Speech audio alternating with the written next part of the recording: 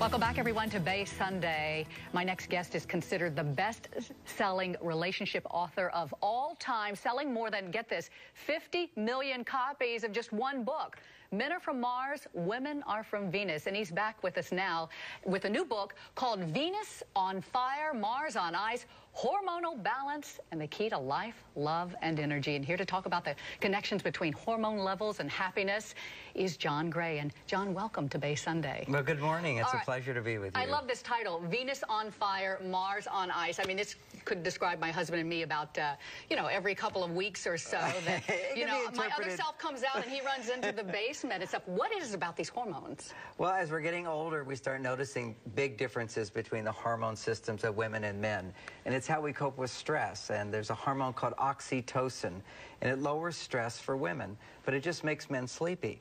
So men don't instinctively do the things that will lower stress for women. We often do the opposite, not knowing.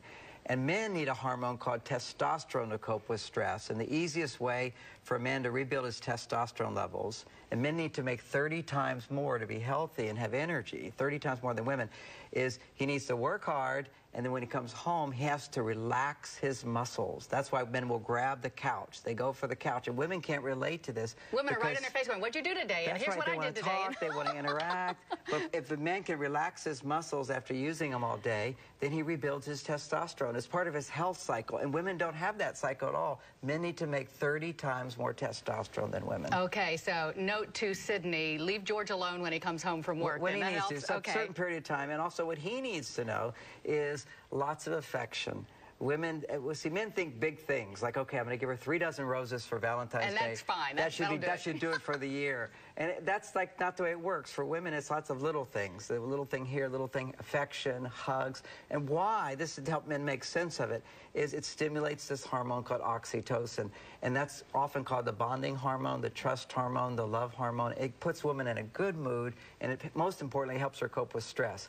Because when she's coping with stress, then she will be healthy and happy. You know, you come up with an interesting term. I mean, women, of course, you know, you think of menopause, but you came up with the term menopause. Well, men are on pause, too. That's what happens. Well, for women, it's sudden in their 40s, sometimes 50s.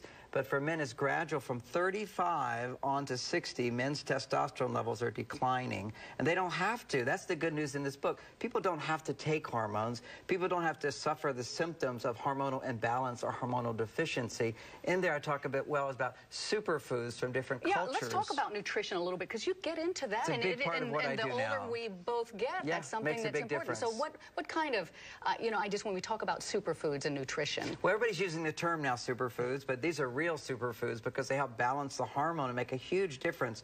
Things like raw chocolate, raw cacao. Okay, incredible for women's brain to produce When you say serotonin. Raw, now where would you find that? It's not like the local Hershey's. Okay, you've got like 73% or something? No, that's not it. It's raw cacao. It's unprocessed completely. And it's not cocoa, cacao. It's where chocolate comes from. Chocolate is highly processed.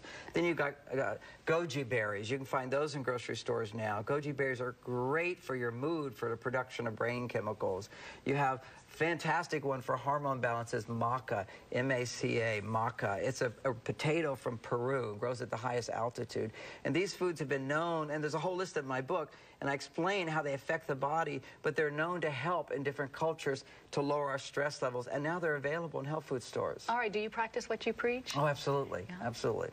And I'll tell you, I'm 59, and my testosterone levels, because that's a big thing for men's health, are 25% higher than when I was in my 30s. And your average 40-year-old man, it's half. It starts going down. Well, average 50-year-old man, it's obviously, you're not hanging on to the couch with the remote. I mean, you're writing all of these books. So I'm busy, but I make sure I get some time on the couch. And men need that to rebuild their testosterone. Otherwise, they start aging. Or they don't work hard. Men have to work hard and they have to rest hard. Women need to talk more, share more, experience more fulfillment and happiness. When women do things that they like to do, that stimulates oxytocin, which lowers her stress. Should I just hang out with more women instead of men if my husband doesn't want to talk? Or yes, you should. Yeah, and I give lots of tips in there. You know? That's right. It's very important for women. Women friends. Absolutely, very, very important. I just like the idea that the communication is still so important. But again, I like the nutritional element. They have to go hand in hand because communication helps produce brain chemicals, particularly for women. But if you don't have the right nutrients, then your brain doesn't make those brain chemicals. So you find that your communication isn't as fulfilling. All right, Venus on fire, Mars on ice. John? And since we're in the Bay Area where I live, I want people to know that I'm also teaching up at my ranch in Mendocino in about a month, March 17th, a whole weekend on these superfoods, nutrition, health, and relationships. That's the way to get all of this information and really apply it. Yeah, like a whole weekend. And you don't have to be a couple to come. Singles can come. A lot of women come. It's like women's weekend. Okay. I'd love to spend a weekend with you, John. I bet it would be a lot of fun. You really understand. George, are you watching this? Anyway, John, thanks so much for joining us today. Again, John Gray's new book, Venus on Fire, Mars on Ice, is available at your local bookstores and online. For more information, log on to marsvenus.com, or you can follow Mars Venus on Twitter.